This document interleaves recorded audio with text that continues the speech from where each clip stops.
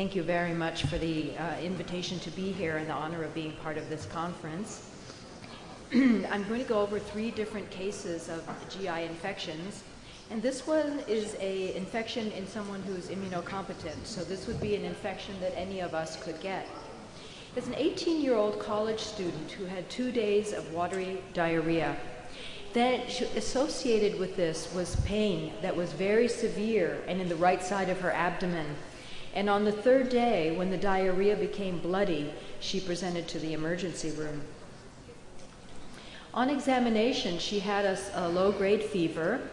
Her blood pressure was normal at 110/70. She was very uncomfortable and her abdomen was very tender, but it was not with rebound. It was not a surgical abdomen, and she did not have any skin rash.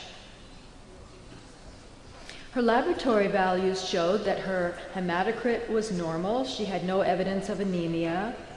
Her white blood cell count was a little bit elevated with an increase in polymorphonuclear cells suggesting an infection, and her platelet count was normal as well. Her electrolytes showed that her sodium was normal, her potassium was a little bit low, her renal function was normal with a BUN of 20 and a creatinine of 1.0. A CT scan was done. In the United States, it's pretty much standard to get a CT scan in the emergency room with anyone with abdominal pain. And perhaps that's not the best approach, but it's what actually happens now.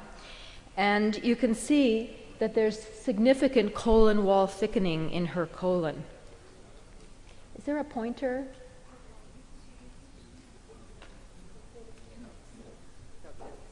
Okay. So you can see here very marked colon wall thickening in her colon with a normal small bowel. The initial treatment in the emergency room and on the ward was to send stool for cultures and to give her IV fluids. She was also given broad-spectrum antibiotics, and a sigmoidoscopy showed a very mild but definite colitis. And biopsies showed what looks like a little pseudomembrane here and an almost ischemic appearance here to the mucosa. The crypt architecture is normal, but here's a little pseudomembrane that arises. But this also has a picture very similar to what you might see with ischemia. The stool culture results showed that she did not have the usual enteric infections. She did not have Campylobacter or Salmonella or Shigella, but she did have E. coli 0157H7, which has now been renamed as Shigatoxin E. coli.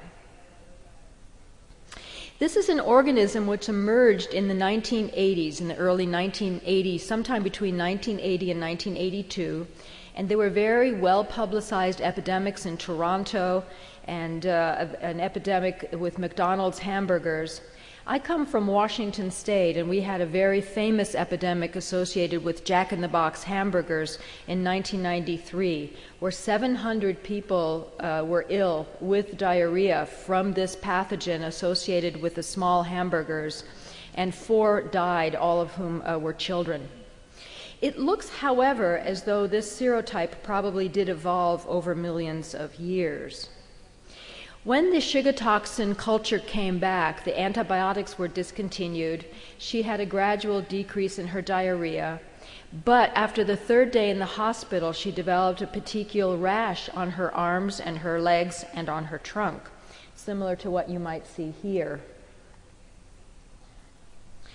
Also of note was that her renal function began to deteriorate. Her creatinine was 3.2, her platelet count dropped from normal to 60,000, her hematocrit also dropped to 30, and her bilirubin rose, and you can see the bilirubin was 3, but with the direct being 1.0, that most of this rise in the bilirubin was associated with indirect bilirubin and not direct.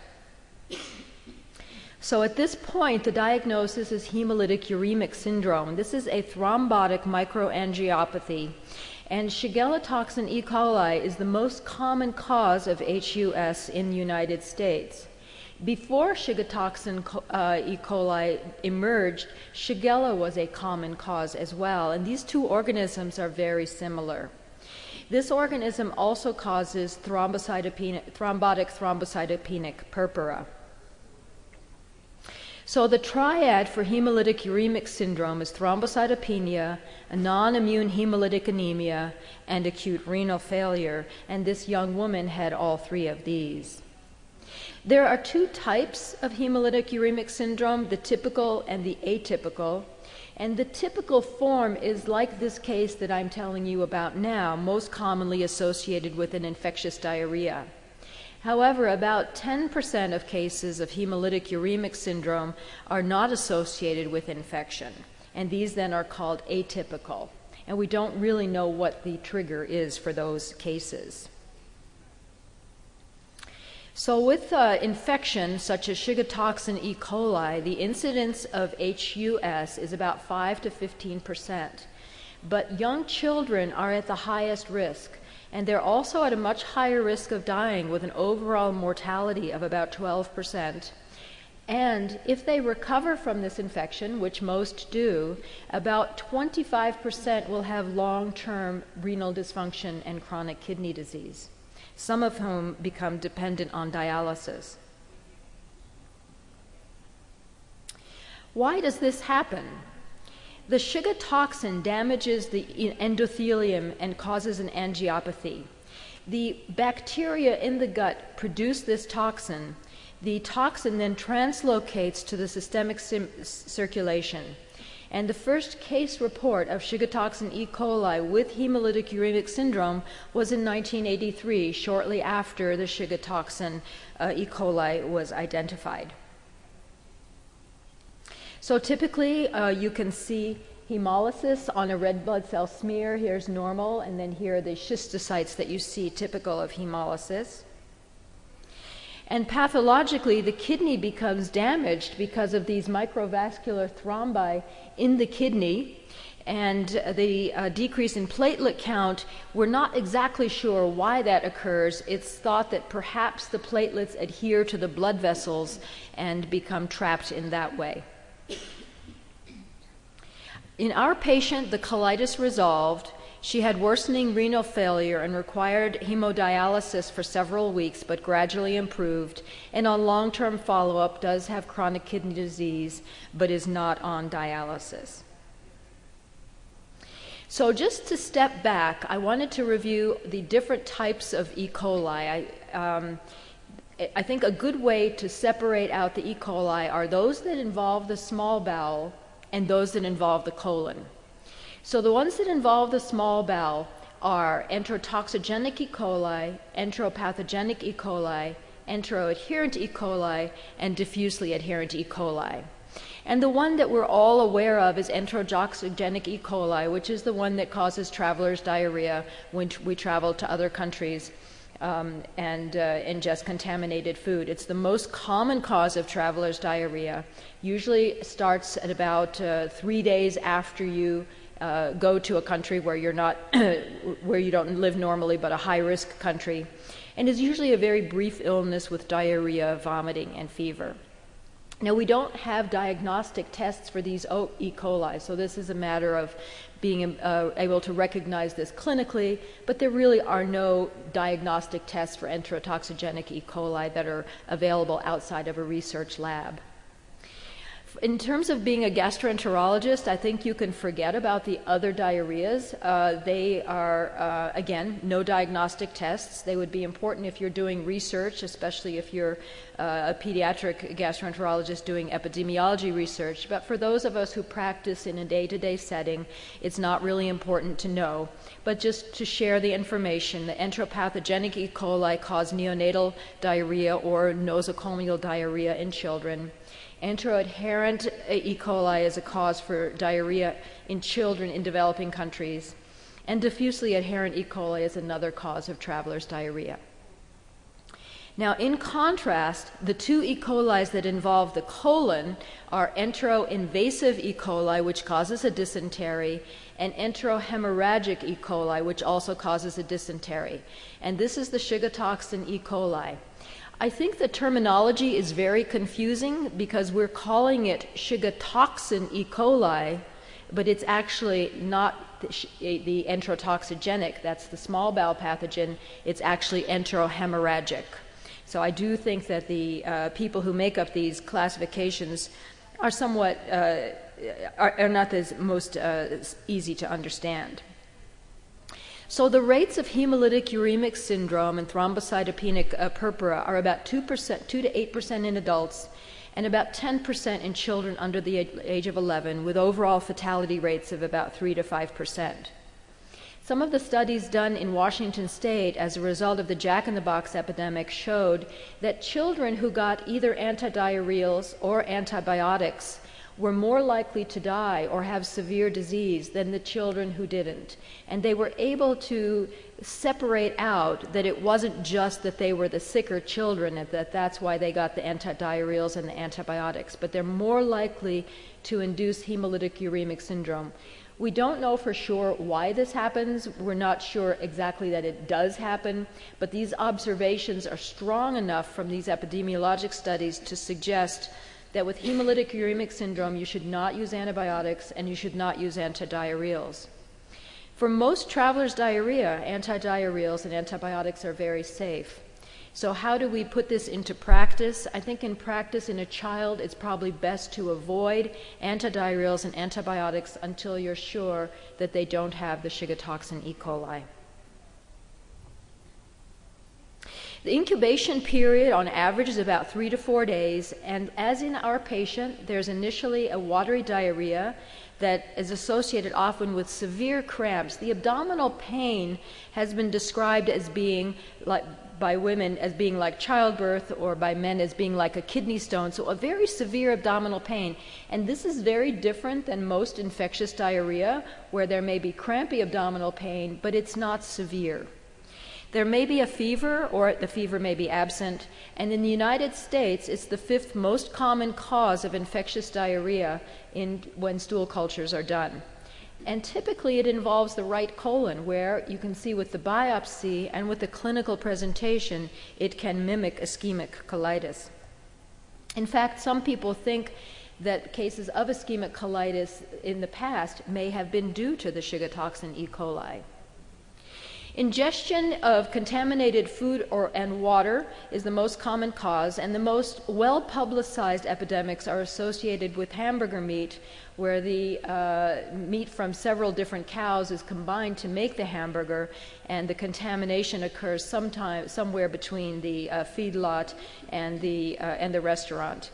However, anything that can be contaminated by cattle excrement can be contaminated with E. coli 0157. The Odwalla apple juice epidemic was due to them using apples from the ground that had fallen from the trees that were contaminated by cattle manure. And the famous epidemic in Japan of sprouts, raw sprouts, many of which were in children's lunch boxes, were felt to be due to contamination of the sprouts in the field where there was a cattle field next to where the sprouts were being grown. However, if you're taking care of a child with Shiga toxin E. coli and you don't wash your hands, you can get it from a child, so there can be person-to-person transmission, and contaminated swimming water has also been shown. So hamburger is the most common vehicle, but raw fruits and vegetables can be vehicles as well. It doesn't take very many organisms to make you sick. You can get sick from ingesting as few as 10 bugs. We know this from the Jack-in-the-Box epidemic because it was the small hamburgers that were contaminated. So those were, they had about 200 organisms per hamburger before they were cooked. So probably all of those organisms didn't survive. They were mostly eaten by children, and those of you who are parents know that most children never finish their hamburgers. So they could find out there was really a small number of organisms that it took to make people sick. And about 10% of the cases were from family members becoming sick from their children. As gastroenterologists, we need to know about this infection because we often will be the first person to see such a patient. In an older patient, they may look like they have ischemic bowel disease or inflammatory bowel disease. And leafy green vegetables have been the source of many, many epidemics in the last 20 years.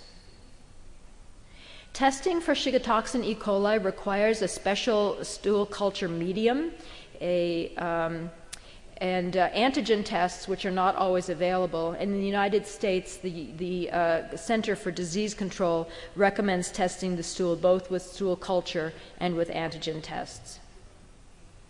Now, the most famous Shigatoxin E. coli is the 0157H7, but there are many other numbers of E. coli, and they may account for about 20 to 50% of Shigatoxin infections. And they also can cause a spectrum anywhere from watery diarrhea to colitis to hemolytic uremic syndromes. And most labs do not test for these organisms, so we do need better tests in order to recognize these strains.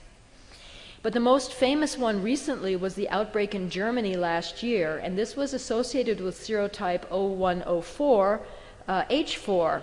And this was a huge epidemic you probably read about in the newspaper, where almost 4,000 patients were affected. And most of them were very ill. And the attack rate for hemolytic uremic syndrome was 22%. So 845 people developed hemolytic uremic syndrome, and 54 people died. So it's really the most striking outbreak of this in comparison to others that have been documented. Also, most of the hemolytic uremic syndrome cases were in adults. Usually we see this more in children. Only 2% were in children under the age of 2. Genomic sequencing showed that this organism is actually a hybrid of an enteroaggregative E. coli and a Shigatoxin E. coli. It had a longer incubation period of 8 days, and that's probably why it was able to spread so widely before people realized what was happening. And it had these very high rates of HUS, and the vehicle, again, was raw sprouts. So you're trying to eat healthy by eating raw vegetables, and they can sometimes make you sick. So it's suspected that this E. coli, that the Shigatoxin E. coli acquired this strain from a prophage with this gene. And what happens in the gut is the decaying bacteria release the Shigatoxin, which goes from the gut to the blood, to the kidney, and can also go to the brain. In this epidemic, 217 patients were documented to have neurologic symptoms. Of 217 patients who were studied, half of them had neurologic symptoms, and often these started 5 days after the diarrhea or even after the hemolytic uremic syndrome. And in this study of the neurologic symptoms, 2/3 had cognitive impairment or aphasia, 20% had epilepsy, and in those who had an MR study of the brain, it was abnormal, and when they recovered, the brain actually normalized. And the neurologic symptoms seem to be in parallel with the rise in the BUN and in the creatinine. What about in South America? Do you have Shigatoxin E. coli? Has anyone here seen a case in Colombia? You're scratching your head or raising your head? I think you're scratching your head. So you haven't seen any cases. This was a recent paper in Peru, in Lima, where they looked at stool cultures from children with bloody diarrhea who are under the age of 5, and they did find Shigatoxin E. coli in 9.2%, and one clinical clue there was often that the fever was absent. So if your laboratory doesn't use the McConkey sorbitol agar medium, you will be missing this diagnosis, and that was certainly the case in the United States for many, many years. When labs weren't looking for it, they didn't find it. So treatment is supportive. We should avoid antibiotics and avoid antidiarrheals because they may increase the likelihood of HUS. However, the study in Germany does suggest that maybe antibiotics are safe. Now, azithromycin is often recommended for traveler's diarrhea, but not for Shigatoxin E. coli. But many of the patients in this study actually did get antibiotics, and it did seem to decrease the carriage rate of the organism. They didn't seem to have a worse course. So I think we need to relook again at the safety issue of the antibiotics and whether they might actually shorten the illness and not increase the risks of HUS. But these studies have not yet been done. So in summary, Shigatoxin E. coli is the most common cause of hemolytic uremic syndrome. We recommend supportive therapy. A small number of patients will develop a chronic kidney disease as a sequela. Thank you very much for your attention.